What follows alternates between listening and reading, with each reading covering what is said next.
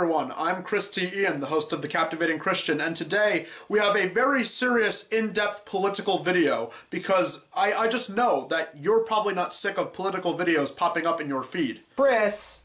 What is it, Ariel, this time played by Steve? Chris, I told you you're not making videos about political subjects anymore, alright? You're making videos about Christian media, like Christian movies and TV shows, and right now you're supposed to be doing a video talking about Christian memes. But come on, everyone else is doing political videos, why can't I?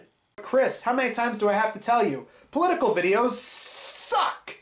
Besides, if you're not going to do this, I'm going to make you watch something like another Plan B and do a review of that. And I don't think you want to watch another Plan B, now do you? No, I don't want to sit through another Plan B. Okay, I'll do it. Very good. Do as you're told, Chris. Very good. Hello everyone, welcome to The Captivating Christian. I'm your host, Chris T. Ian, and today we're going to be looking at Christian MAYMAYs. Now, I know I said at the end of the last video it would be featured on a website called Read It, but I was actually wrong. Most of these are off of another great source of getting memes, and it's definitely not a website that's only used by baby boomers. Facebook. I don't know what everyone's talking about. I still use Facebook. It's like one of the few internet sources that I think you can get really useful and relevant information from. Anyway, enough of the intro. Let's actually look at some of these memes, shall we? This is a picture taken from the official VeggieTales Facebook page, and I'm just glad with the crowd reaction at the bottom that people are clearly above the age of just a young child to get into VeggieTales. I think that's absolutely great.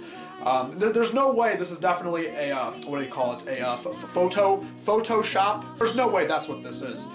That's genuinely the crowd reaction, and I think it's great. I really do. It's great to see people of, a bunch of older ages finally coming into their own and enjoying VeggieTales like the young adults should be. Also, is it just me, or does that man right there in the corner remind anyone of one Matthew Watson from Super Mega? Sasso's back.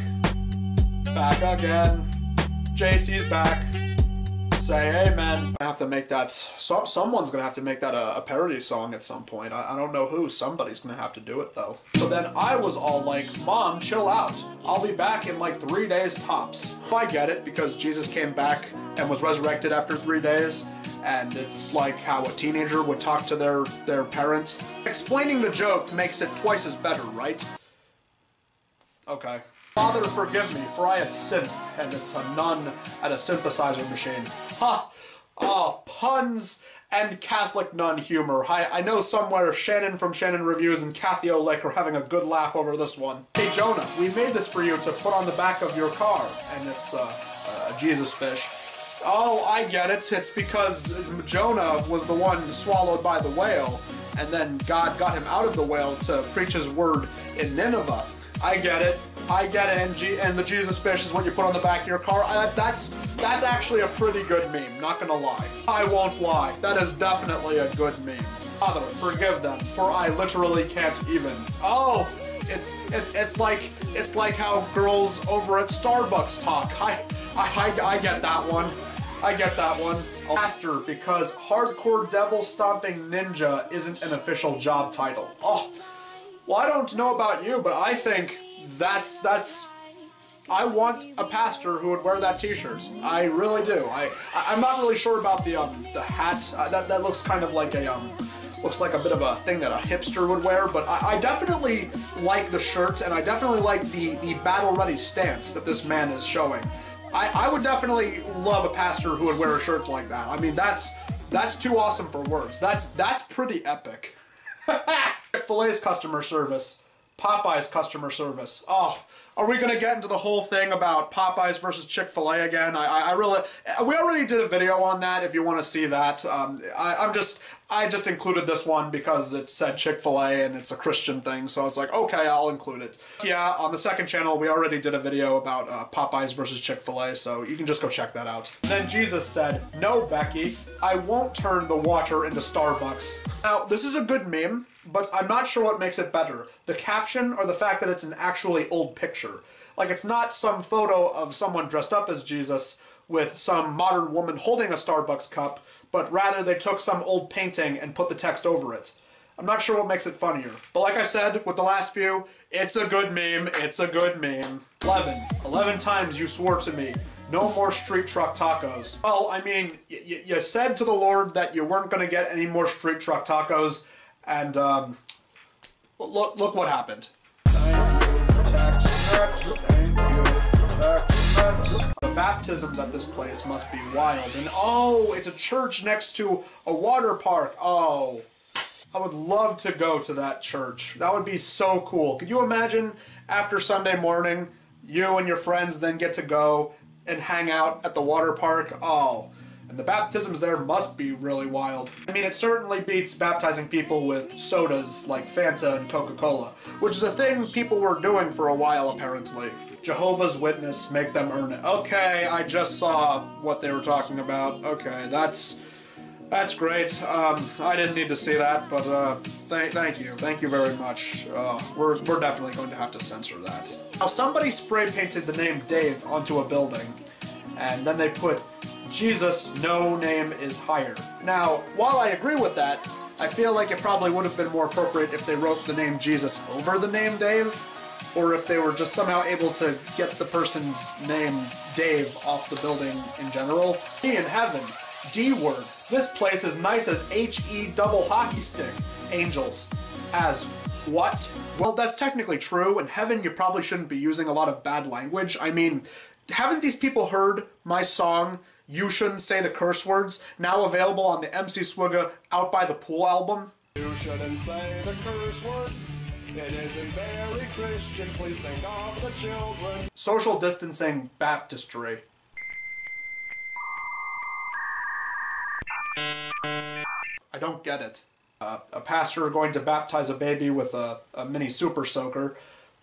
Okay, I will admit, that's actually pretty cute. It's cute because it's a little child, and instantly little children make things 10 times funnier. Little children and old people. I mean, that's basically how unfunny, untalented comedians like Jimmy Kimmel made a living, by making jokes involving little children and the elderly. You want to do the thing where the Lion King lifts the kid up in the air? That's an unfunny political jokes. It's not too late to make a political video, Steve! The government has called on retired nuns to help enforce social distancing. Whatever your thoughts on this thing are, because I have a very, very strong beliefs on them anyway. But even with all that said, if you saw a bunch of this coming out in a dark alleyway at night, would you not be scared? They just challenged Jesus to a fight. Jesus, 6, parking lot. Well, that's on them, because you're supposed to put that, the 6, after some kind of quote. Or put a quote and then put Jesus' name, and then what scripture it's from, and then the number 6. And parking lot, I don't even know why that's on there. This song is all kinds of wrong. That sign is not right. Catholic schools, boys are not allowed to have long hair. Jesus. Well, it was different because Jesus is the Lord and Savior, and he actually looks good with long hair, so, you know. This is just a picture of Jesus leaning in and telling people no. I want to use this for so many different things. I want to use this whenever I'm having a discussion with people and I disagree with them. I'm just going to use this image, and I think that's the perfect way to just end the discussion right then and there. This is a picture of the crucifixions, and then there's a picture of a man in the corner that's supposed to be Judas. And there's a picture of this fellow who looks like Jonathan Tronathan, and it says Judas. Make it. Gnostics be like, maybe.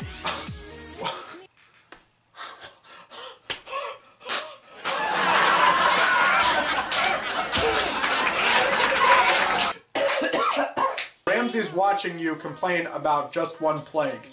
Nile magazine. And it's a picture of Ramsey looking stern. Isn't that just the perfect meme to describe 2020?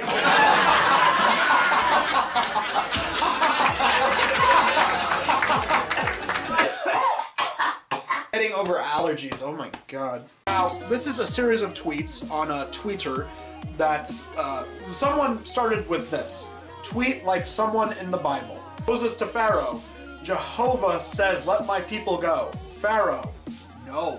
All watching the Israelites praise David after he killed Goliath. God.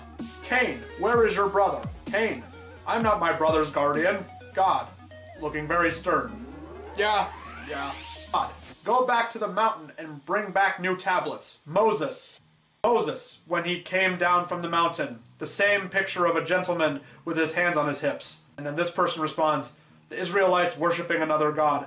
Lila on her IG story when she vowed to destroy the most powerful homeboy in the hood.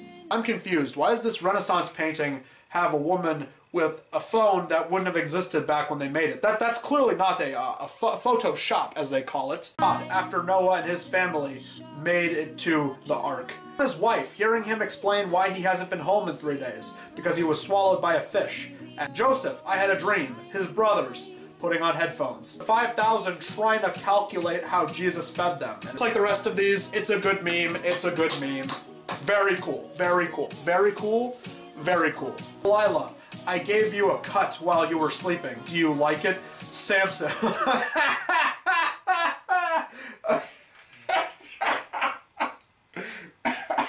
Anyway, guys, thank you for watching my Christian MAYMAY review. Just a little something different for the show to give some variety.